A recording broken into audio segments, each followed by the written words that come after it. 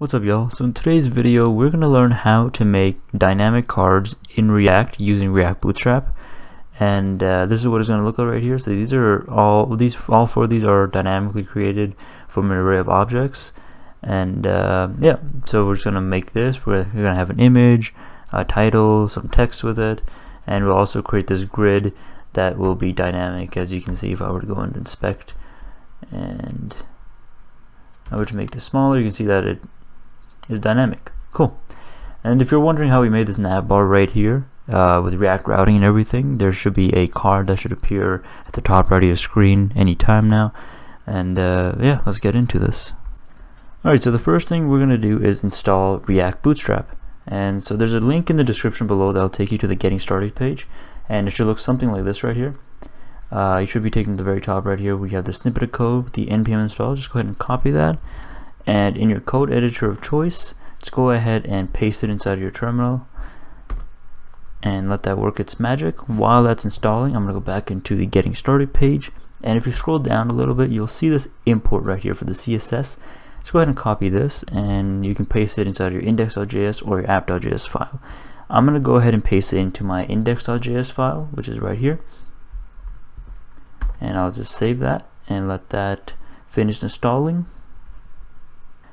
Alright, so it's done installing, and I'm going to be working inside of my moredeets.js file right here, and it should look fairly similar to what yours is if you have a brand new one made.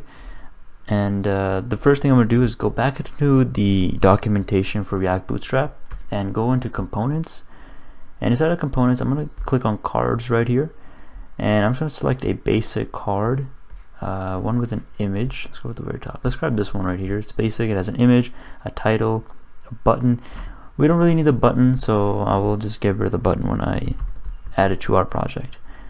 So I'm going to import a card from React-Bootstrap. Oops, React-Bootstrap. There we go. And let's just import it right inside of here, and let's get rid of this button, and let's see if it works. Cool, so it is right there. Going back into my code editor, and the first thing I'm going to do is I'm going to create a variable. This is going to be containing our image, title, and text. So I'll just do const card info is equal to an array of objects, and inside of here I'll just do image, set that to an empty quote, title, let's do empty as well, and let's do text, and let's do empty for that as well. And let's copy this and paste it 4 times. There we go. And let's add a title of my favorite basketball players. So let's do LeBron. Let's go with Harden. Who else? Steph Curry. I should really add like first name, last names. Let's do that. James and no, not Harden. James. James Harden. And final one. Yeah, Michael, I hope I spelled this right, Michael Jordan. I love this guy's mentality, man, it's ridiculous. Alright, so text, the GOAT, don't at me, alright, in my opinion I think he's the greatest of all time. He good,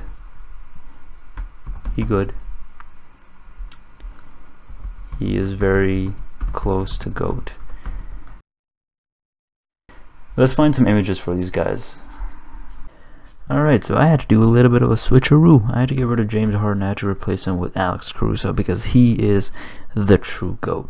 Better than Jordan, better than LeBron, better than all of them, right? I mean, he had 500,000 All-Star votes this year, and Jordan had 0. Ridiculous. Alright, let's create a function that is going to render our cards. So I'm going to do const render card is equal to, and I'm going to give it a parameter of card and index, and I'll return inside of here. Let's go ahead and copy this information right here for our card, and let's put it inside of this return statement. And what I'm going to do is I'm going to add a source for our image, and you're going to probably already guess what it's going to be, but it'll be card.image, and for our title we will do card.title, and for our text it's going to be card.text. So card.text. Cool. Alright, I forgot to do the index, so I'm just going to do a key is equal to index right inside of this card tag right here. And for the final thing is we are going to be mapping over our array of objects. So that's going to be like this. What's it called again? Card info. So card info.map, and we're going to be mapping over render card. And so now if we look at it, there we go. So we got dynamic cards with players, text, and titles. Nice. Alright, so let's put them in a grid, resize the images, make it a little bit cleaner to look at, not just push everything to one side. So this CSS comes directly from another tutorial. The link or the annotation should appear right now if you want to go and follow that. But I'm just going to import it right here. So I'm just going to do class name at box and place this with grid. And now if we go back and look at it, we'll see that, yeah, we should have probably gone with same image sizes, but that doesn't look too bad. It's alright. But we can see that we have the images in a grid, and if we were to go inspect it, they're still in their grid, in their respective grid, no matter how big or small I go. Cool. But if you're wondering how we actually make this grid and everything, just go ahead and follow the other tutorial, link in the description and the annotation. Cool. I hope y'all enjoyed this video, and I hope that it helped you out creating a dynamic card. So what you can do now, you can like copy this and just paste it like a bunch of times, and you can see like, ooh, if you're like, I don't know how many objects that would be. We have so many now, and that was all dynamic. Cool, huh? So if you did enjoy this, be sure to like, comment, and subscribe, and I'll see y'all in the next one.